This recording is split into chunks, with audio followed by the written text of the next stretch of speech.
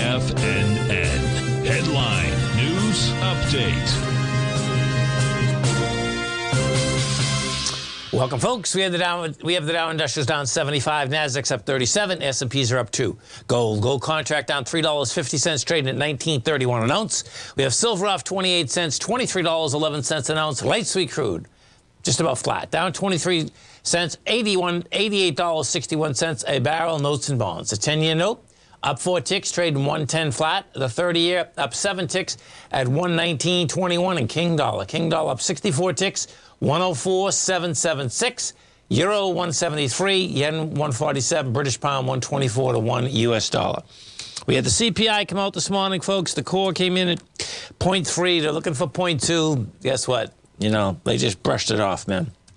You know, so the bottom line is that, you know, even these markets, if you take a look at this, what you're going to see, you know, you get a sideways market out here. The volume's anemic. You have 41 million shares. Yesterday we did 67, and that's going into 83. So you don't have sellers. We go into the Qs. We take a look at the Qs. Same type of setup inside the Qs. Take a look at the Qs. You're up 132, and yeah, the Qs already rejected lower price out here today. That still wants higher price. We go to the note and bond market, and you know, note and bond market, my take is that we're off that bottom. So we'll see. Oh, this is good. This is good.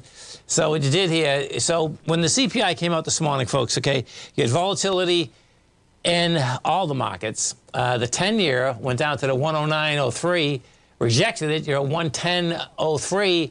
And bottom line is that this wants higher price. And then the good old magic number, man. This is just a mind blower that this just continues to be the magic number. And it's 104.699. And right now the dollar is at 104.790.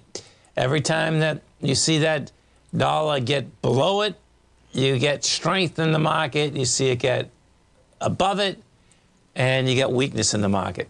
And it's just hanging here, man. It's pretty amazing. I mean, you know, but that number, whatever that number is to the market, it means quite a bit. Stay right there, folks. We'll come right back.